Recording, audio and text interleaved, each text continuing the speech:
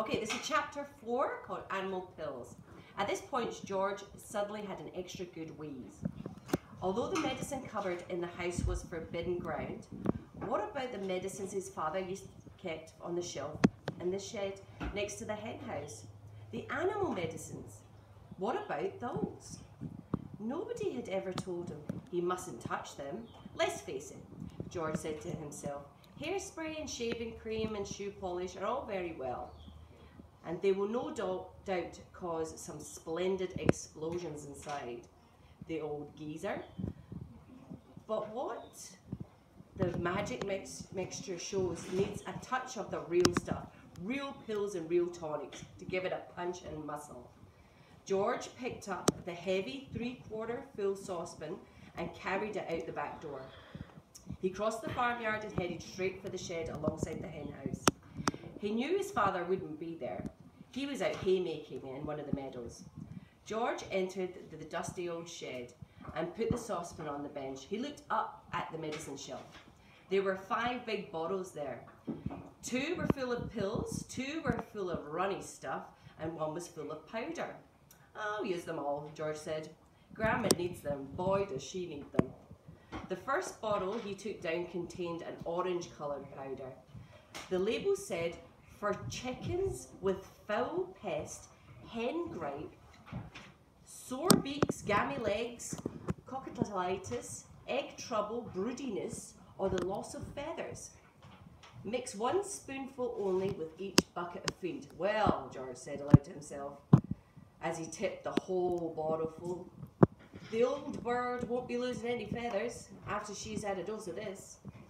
The next bottle he took down had about 500 gigantic purple pills in it for the horses.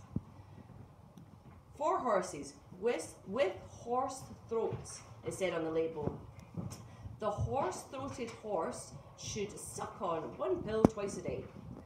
Grandma may not have a horse throat, he said, but she's certainly got a sharp tongue. Maybe that'll cure that instead. Into the saucepan went 500 gigantic purple pills. Then there was a bottle of thick yellowish liquid for cows and bulls and bullocks.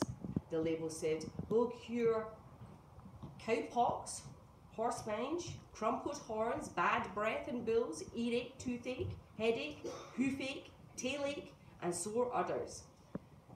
That grumpy old cow in the living room has every one of those rotten illnesses, George said. She'll need it all. So with a slop and a gurgle, the yellow liquid splashed into the now nearly full saucepan. The next bottle contained a brilliant red liquid, sheep dip, it said on the label, for sheep with sheep rot and getting rid of ticks and fleas. 1 spoonful in 1 gallon of water and slosh it over the sheep. Caution, do not make the mixture any stronger or the wool will fall out and the animal will be naked. By gum, said George, how I'd love to walk in and slosh it all over old Grandma and watch the ticks and fleas go jumping off her. But I can't. I mustn't. So she'll have to drink it instead. He poured the bright red medicine into the saucepan. The last bottle on the shelf was full of pale green pills. Pig pills, the label announced. For pigs with pork prickles, tender trotters, bristle bright, and swine sickness.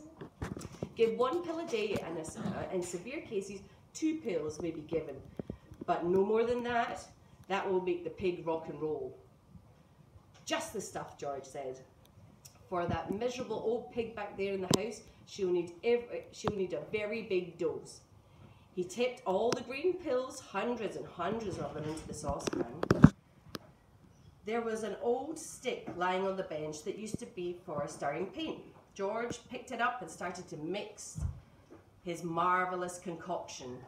The mixture was so thick as cream, and as he stirred and stirred, many wonderful colours rose up from the depths and blended together.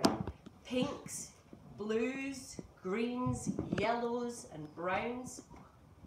George went on stirring until It was all well mixed, but even so, there were still hundreds of pills lying at the bottom that hadn't melted.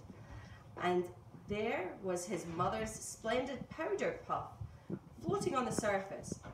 I shall have to boil it all up, said George. One good quick boil on the stove is all it needs. And with that, he staggered back towards the house with an enormous heavy saucepan. On the way, he passed the garage. So he went in to see if he could find any other interesting ingredients. He had the following: half a pint of engine oil to keep Grandma's engine going smoothly, some antifreeze to keep her radiator from freezing up in the winter, and a handful of grease to grease her creaking joints. Then back to the kitchen.